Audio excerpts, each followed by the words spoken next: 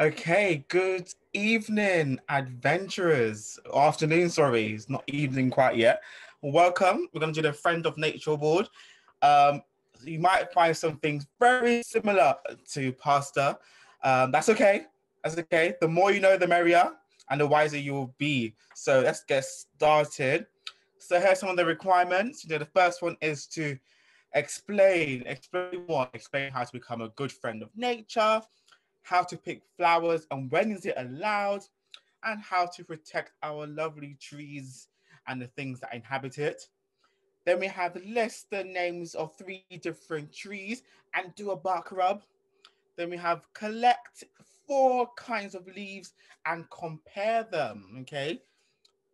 We then have do one of the following. So you can either explore all things you see in a square box you place on the ground, or you can explore your yard or your local park and tell us what you see. Number five, do one of the following, take a nature walk and collect some items, put it on a poster, or go visit a zoo, park, or a wildlife area. And the last one we have here is to grow one plant or bulb and make drawings of it at three different stages of its growth. Okay, so I'm going to go through some of these today and hopefully you learn something new as we go along. So, first things first, look at these lovely pictures. So, nature is one of God's beautiful creations. Okay, and through nature, God is able to teach us, to provide for us, and we're able to learn from the beautiful creations God has made for us. Okay, and through Scripture, we as humans have been designated or tasked to protect all which God has created, and that also includes protecting one another, protecting our brothers, our sisters, our uncles, our fellow human beings. So nature is all about God's wonderful creation and what he took time in creating. So let's see what the Bible says about nature. How does the Bible describe nature? What does God say? And one thing is we can learn from the wonderful book of Job. It says, ask the animals and they will teach you, or ask the birds of the air and they will tell you. Speak to the earth and it will teach you, or let the fish of the sea tell you. Every one of these know that the hands of the Lord has done this.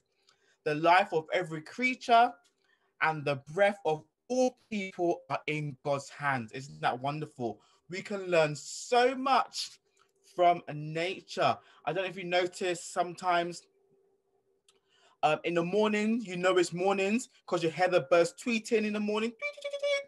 In some countries, you hear the rooster crowing in the morning. Sometimes when there's a storm coming, you see all the birds swarming to warn you that there's something's happening.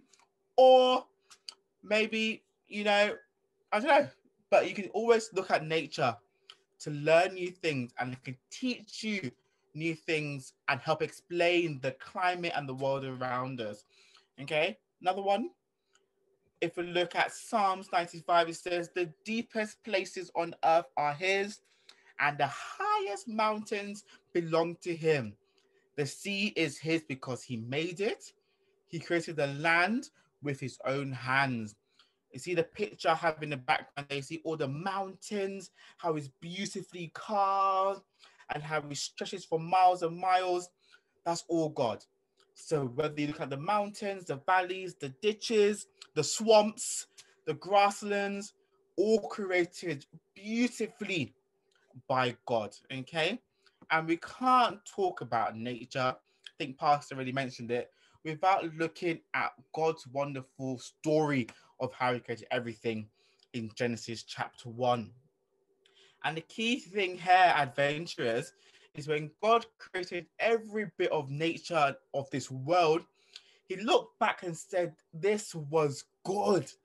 He looked back and said, oh, he created the beasts of the lands and the trees and everything. He looked back and said, wow, That was good. I did a good job. And if God is saying, wow, look at my creation, look at my trees, look at my flowers, look at my animals, we should look at God's creation and say, wow, this is great.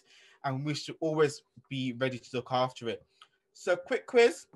Might not have time to give me the answers, but if you type them quickly, that'd be fine. So the first one is, what did God create on each of these days? I want you to just quickly type it. Don't worry if you don't have it in time. We'll move on. There'll be other chances for you to participate. So first one is first, day one. What do we think God created on the first day of creation? Hey, adventurous, what was created on the first day? I know you know it. So please give us the answers as quickly as possible. Here we are. Okay, the answers are flying in. Remember, it is 9 seconds delay between Facebook and Zoom, and we will get the answers straight from both platforms. So it is light. It is light. Well done, guys. Well done. Fantastic. Well done. So it's light. We go to the next one. You can find the book of light. The book of light, sorry. You can find that passage in Genesis chapter 1, 1 to 5. Number 2, day number 2. What was created on day number 2? If you need help, you can find that in Genesis chapter 1, verses 6 to 8. What do we think was created on day 2? Alrighty. That's gonna be easy for us. Adventurers, please use the comment section wherever you are, Facebook or Zoom, and please type in the answer you think is correct. What was created on a day 2? Oh, Alberto, the answers are coming, and maybe you will like them, maybe you won't. We'll see. Our adventurers are saying that it is sky and seas. Fantastic. Thank you, adventurers. Well done. So on day number 2, God created the sky and the seas. He separated them, okay? The heavens and the below the heavens. So fantastic. Day number 3. Day number 3. Do you know what happened on day number 3? Yeah, that's in Genesis chapter 1, verses 9 to 13. If you need any help from that one. Say again, Alberto, repeat the text for those who are listening, using the Bibles. Genesis chapter 1, verses 9 to 13. Okay, and the answers are coming in is trees and plants. Okay, great. So God moves all the water into one place, and then he created the land, and on the land he created all our plants, our vegetation, our fruit-bearing trees. So well done, adventurers. Super. Let's go to day number 4. Day number 4. Okay. You can find all about that Genesis chapter 1, verses 14 to 19. What was created on a day 4? The answers already in. The picture is right at the top. Okay, what we got? At the moment, Alberto, they're saying sun, moon, and stars. Well done, adventure. See, some of you have been going to your Sabbath school classes and going to your adventure classes. Well done. So the sun, moon, and stars was created on the 4th day. Can you imagine when God finished on the 4th day? He looked up and like, wow, that was good. Okay, so that's on the 4th day. Let's go to the 5th day. What do you think God created on the 5th day? And you can find that in Genesis chapter 1, verses 20 to 23. Day 5. Ooh, if you listened to the previous presentation, you could have had some clues there. Reality is that our adventurers are just too smart not to know this. So this is, okay, they're saying marine animals and birds. Oh, wow. Super. Yes. So God created the birds to, occupy the air and the seas and all the sea creatures. Well done. So the flying animals and the fish of the sea. Good.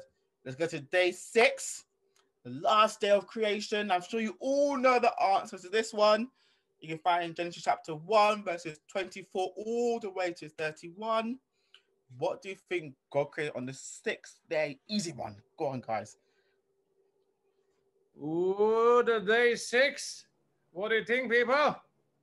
Somebody said, is that true, Alberto? They're saying it's Adam and Eve. Woo, well done. Okay, I will take that. Well, very good. So on the sixth day, God created all the land animals, the beasts to roam all the earth, and he also created man. And you can find that all in Genesis chapter 1, verses 24 to 31. That God created man and he gave man dominion all over his creation. And of course, you all know on the seventh day, he rested, looking back and he looking back all over his creation and admired all the beauty, all the colors, all the animals, all their what they look like, their fur, and he said it was fantastic.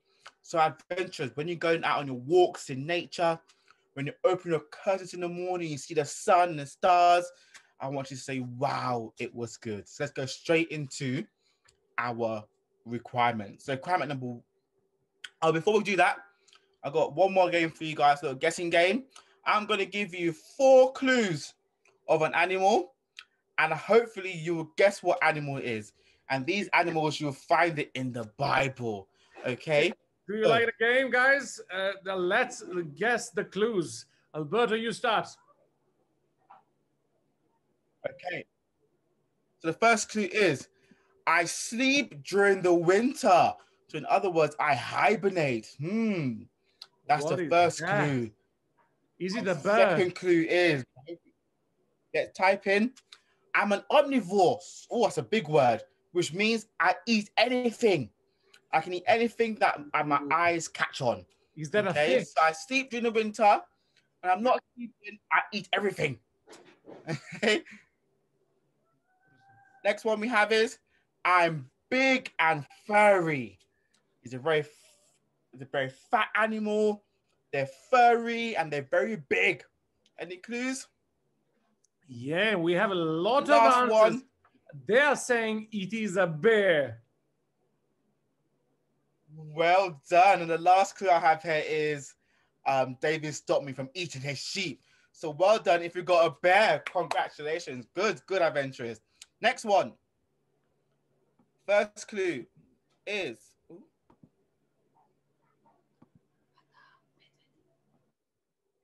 I'm part of the cat family. Ooh, I'm part of the feline family. Next one is, I do most of my hunting at night. Ooh, so I'm part of the cat family and I hunt mostly at night. Oh, very classy, Pastor. Not quite. I have large spots all over my body. Large spots all over my body. Oh, this is not as easy as the first one. No, and last cue is, I often get mistaken for a cheetah. Ooh! So some of you might think it was a cheetah, but it's like a cheetah, but not a cheetah. Any Our ideas, young guys? people are saying it is leopard. Fantastic. It's a leopard. Well done, guys. And God mentions leopard in Hosea chapter 13 about being as eager and swift as a leopard. So that's a leopard for you guys. Very majestic creature. Next one. We have, I can lift sometimes more than 20 times my body weight. Ooh. It must be a big animal. Things much bigger than its actual body.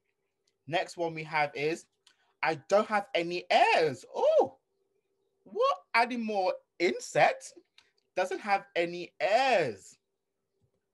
My habitat is often called a colony. It's a very hard clue, I have to admit. Habitat is called a colony. I live in very packed areas. And the last clue is, some of you might know this Bible text, go to the blank, thou sluggard, consider her ways and be wise. What answer do you have here? Wow. So all our adventurers that did this award earlier in the beginning of the program would know, but they are saying it is ant. Well done. It's an ant. Beautiful, small but mighty creatures. And the last one, guys, for today. I'm mentioned in the song The Sea of Galilee. The sea, the sea, the Sea of Galilee. That's the first clue. Second clue is Jesus turned two of me enough to feed 5,000. Ooh. Ooh, this This be? clue. It's an even better one. I have gills. What? I think I just gave the answer away there. It must be something that lives in water in that case. So the answer, guys, is that is a fish, they're saying. Our adventurers saying it's a fish. 2 plus is an easy one. Well done, guys. Thank you for playing the game. God has wonderful creatures and they all are wonderfully made and specialized in their areas. So let's make sure we admire them. Let's go on.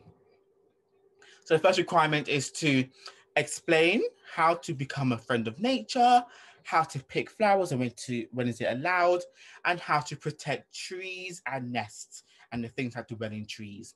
Let's get started. So I think Pastor mentioned this before in his presentation.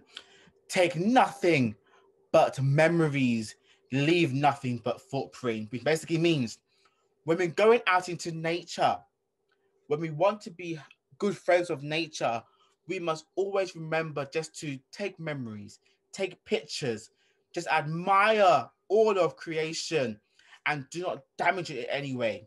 So one way we can protect our nature or become good friends of nature is to admire it and look upon it. And here's some answers here.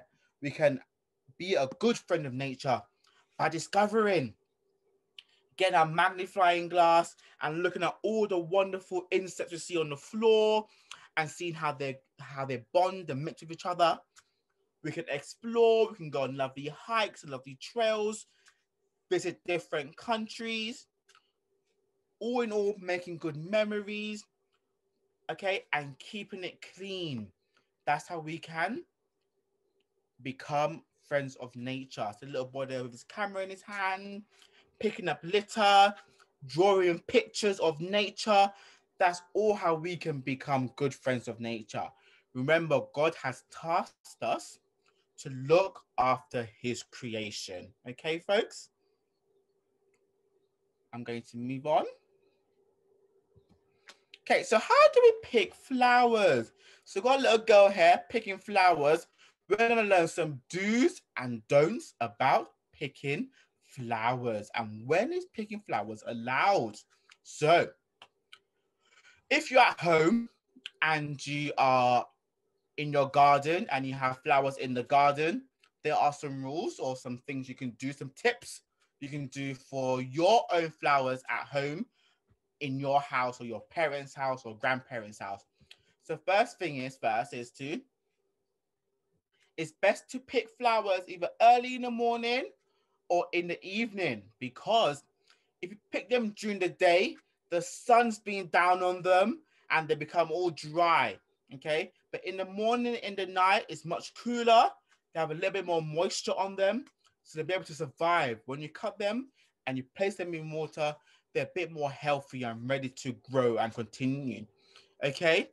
So we're gonna cut flowers or pick flowers that are ready to bloom. So I'm gonna show you some pictures in the next slide of what I mean by ready to bloom or just popping out. It's when they're coming out of their shell slightly, not all the way up, but just slightly coming out of their buds. That's the best time to pick our flowers. And then we're gonna cut our flowers in an angle. So we're not cutting them straight. We're gonna cut it at an angle. So it's a little angular cut. And that helps to absorb all the water a little bit faster. And last thing, we want to put them in water straight away. Don't cut our flowers and just leave them on the side. They're going to pass, they're going to die, they're going to wither away. So as soon as you cut them and cut your selections, put them into a vase of water. So here I have some flowers in their bud form. Okay, so top one I have some daffodils. See how it's not quite all the way open, but it's just about coming open. Then I have some daisies in the pink one. And lastly, I have some peonies, sorry. How do I pronounce that? Okay, so just coming out into bloom. That's the best time to pick them. And some don'ts. So when you're out in the park, in your local park, or if you're going on a nature hike, there's some things you must not do because it can get you in trouble sometimes. So if you're going to the wild and you're going to the parks, okay, try not to pick flowers that are in someone's private land or in someone's farm, because you might not have permission to pick their flowers and you could get in trouble. And if you're in the local parks, in your communities, that's also considered private property. So we shouldn't be picking too many flowers. But if you are picking flowers in the wilds, like in a country park or in the woods, you can pick flowers, but do not pick flowers. Don't pick all the flowers. Pick at least 2 or 3 flowers that are in full bloom. Okay, flowers that are there are many around. If you see only one flower of the kind, don't pick that one. Leave it to grow some more. If you see that there are hundreds of flowers there, yeah, you can pick some more, okay? And the last one is do not dig up flowers. No, no, no. As Pastor said in his last video, in the last presentation, we shouldn't be digging up flowers and digging up trees. Leave them. Just cut them if there's enough of them to cut and leave them as they are. Okay. Remember, take nothing but memories. So instead of picking them, you can just take pictures of them and leave nothing but footprints. Okay, guys? Okay, so just to answer in your worksheets, you can pick flowers when they're ready to bloom by using some garden clippers. Okay, folks? I'm going to move on. Okay, so trees. How do we protect our trees? I often give a tree a nice big hug to show that I love them. I'm sure you all have trees in your back garden or park. They can give a nice hug. So trees, just like, how do you protect our trees? So,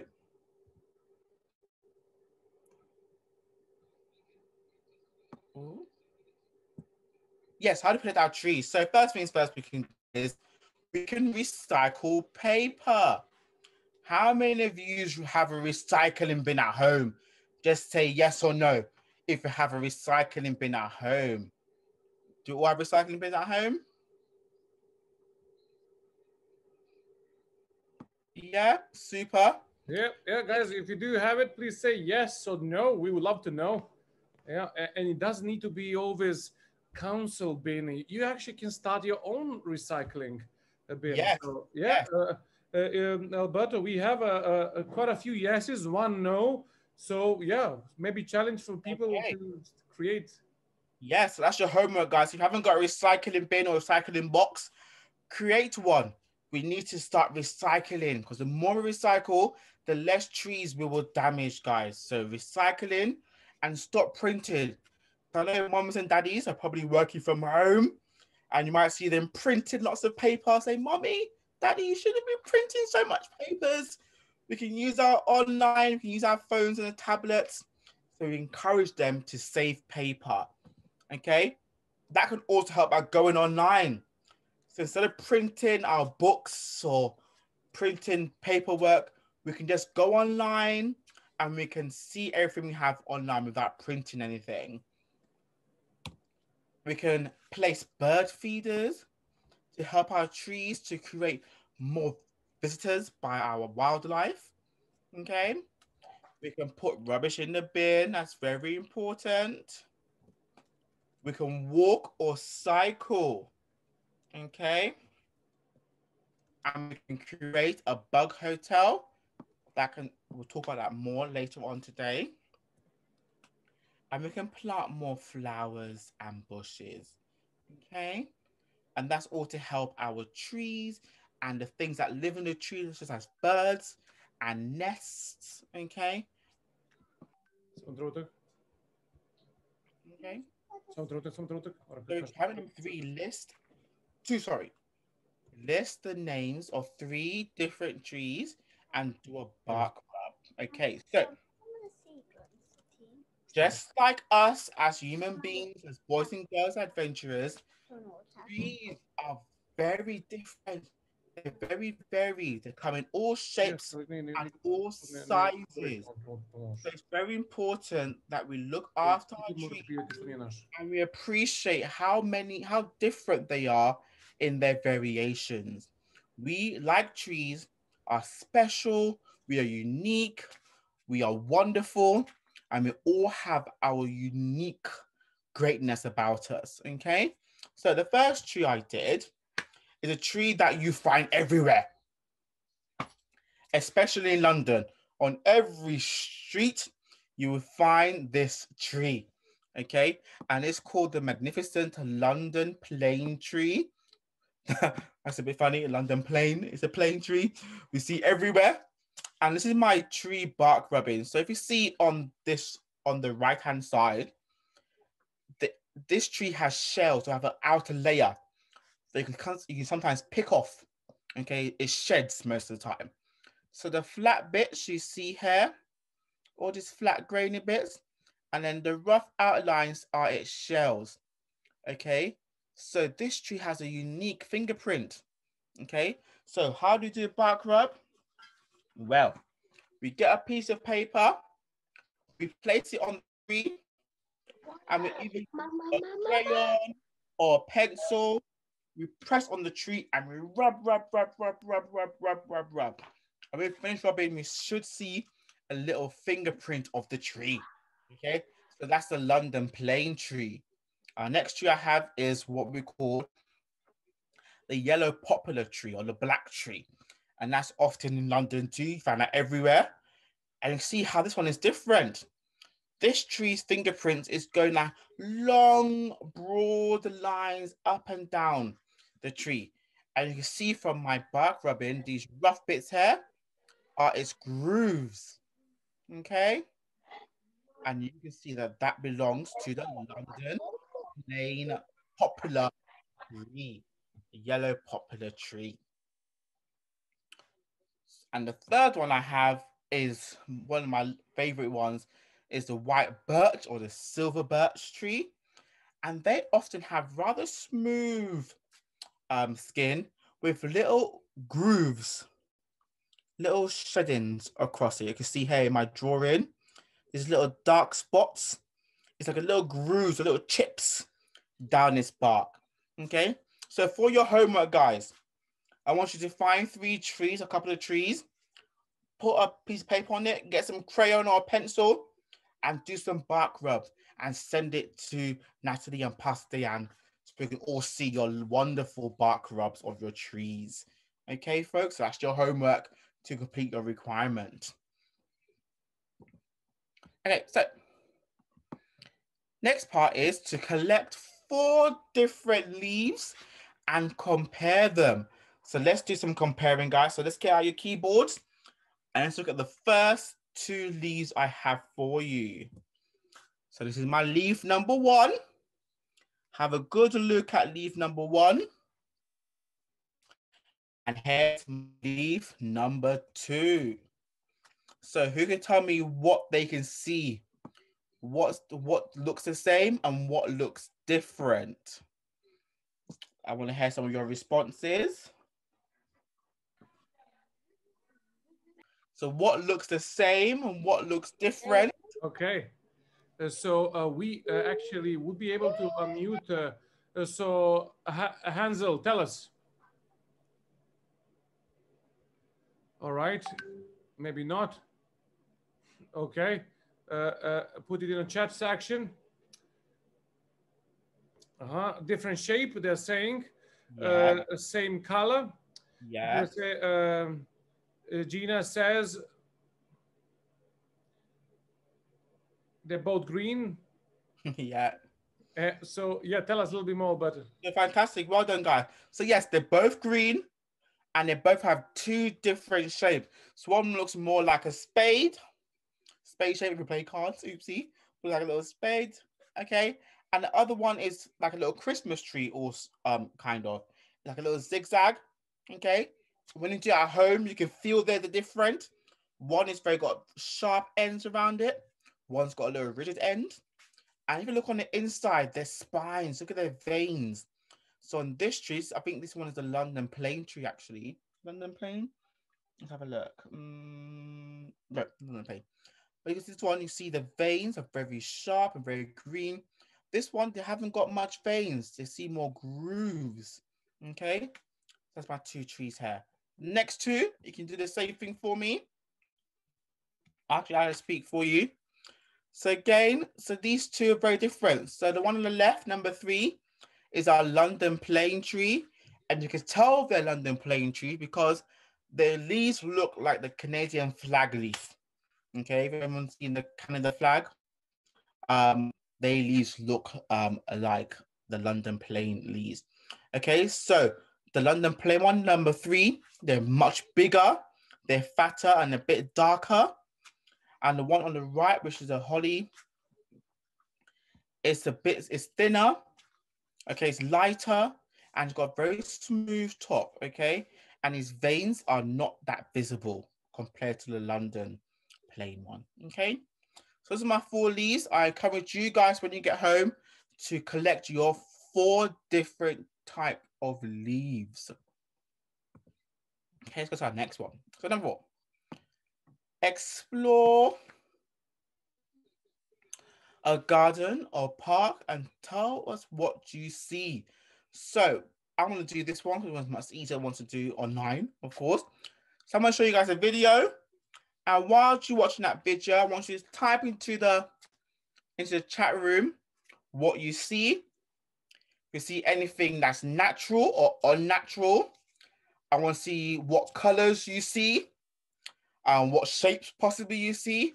Just type as much as you want in the chat room and we'll hear your feedback at the end. There's no sounds or not. So see what colors you see. You see anything natural, anything unnatural that shouldn't be there. What shapes do you see? Wow, there's going to be a lot of comments coming through for sure. So guys, let us hear from you. What fits here, what doesn't fit, colors, shapes, and everything that Alberto mentioned. You know, looks to me, Alberto, it is the same garden, but different pictures. Is that right? Yes. Okay, so let's hear your comments, guys. Somebody is saying a lot of plants. Yeah. Some leaves.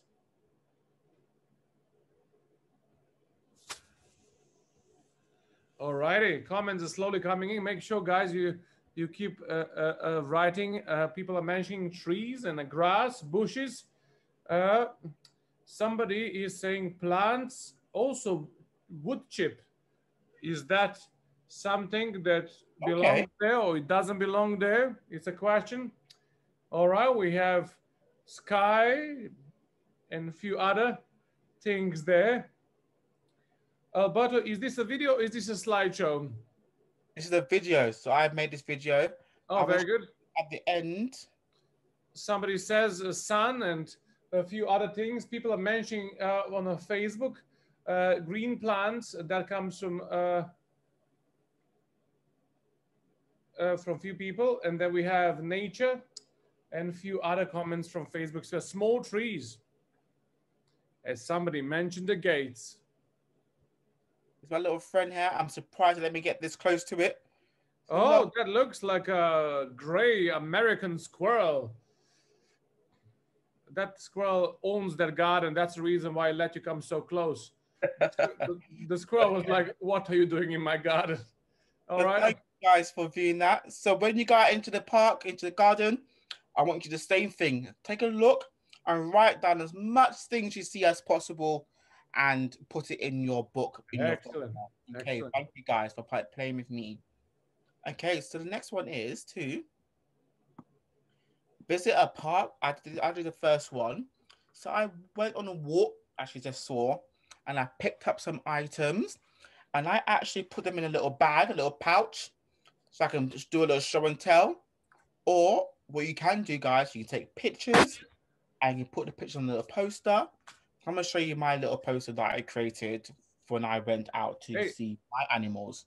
also, when you create your posters, make sure you send us. We would love to show world what amazing adventures we have. And I posted my email address, which is dayan@adventist.uk.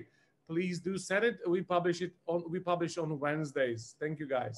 Yeah, guys, we'd love to see all the things that you collected on your walk. So I collected this one, a little picture here. This from a sycamore tree, or you can find some of them on a plain tree. This is the buds you can see hanging from some of the trees. I saw that on the floor. This is one of my favorite trees in the park next to my house. This is called a sweet gum tree, and they have beautiful, sharp, extravagant leaves coming out everywhere. So that's that one. I also found a feather. Looks like to be a pigeon feather. That's the most common bird we have here in East London, and looks like a pigeon feather. So that's the pigeon's feather that I found. Then I found some acorns, or these probably the turkey. The ones in our park is probably the turkey oak tree. This is the acorn and the shells. And the last thing I found, I have a little pond in my local park, and there's lots of different pebbles. I didn't know which one to pick, so I just took a little picture of the whole pond. Some pebbles. I love your collection, Alberto. That's excellent work there. Thank you for that. Thank you.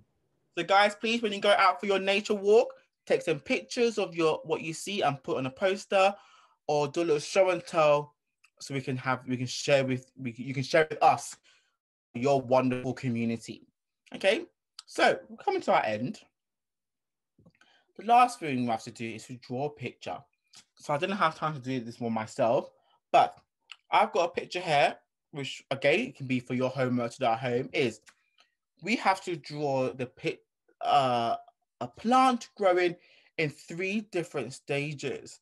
So I have a plant here, little rose currant, and this is it at 3 different stages. So the first stage is this little bud just peeping out of the stem. And then the next thing you see is it developing leaves. And the next thing you see is full grown blossom. So your homework is, I want to see the lovely artists among you, is to draw these images in its 3 different stages. Or if you want to plant your own plant and your own flower, that's absolutely fine. And you can wait for it to grow.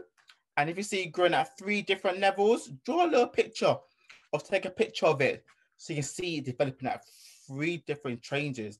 Okay, it's wonderful to see how they grow into something so small, a little seed, a little plant, to something so beautiful and majestic. And that's the whole point of this exercise, to see how wonderful God's creations grow and develop into magnificent, colorful creations. Okay, guys? So that's all your 6 requirements for you. And I've got some extra treats for you, which you can do at home. So first things first is you can create a pledge card. It's very important, adventurers, that you look after God's wonderful planet. So you can create a little pledge card here. The link is attached here. You can print it up and stick it on your wall or on your fridge, that I pledge to keep my planet or keep my community safe, clean, and good for the environment. Okay, guys? That's one thing you can do, okay? Create a pledge card. So I pledge to look after God's planet or God's nature. Okay? That's the first thing you can do at home. And the second thing you can do is create a bug hotel. What's a bug hotel? So if you have a garden, absolutely fine. You can put some mesh together, some wood piles together, some grass, some mud, some dirt, put it all together in a little hut, and you can invite some animals, some insects in. And once you invite the insects in, you can invite other wildlife like hedgehogs, badgers, and they're all coming to eat the insects. So you create a little habitat there, and it creates a little nice environment in your garden. And the link on how to create that is attached on here. So you have lots of work to do, adventurers. And I do hope to see lots of your pictures, your videos, your arts, so we can see how you are looking after God's nature and God's planet. So thank you very much for participating and have a good weekend, guys.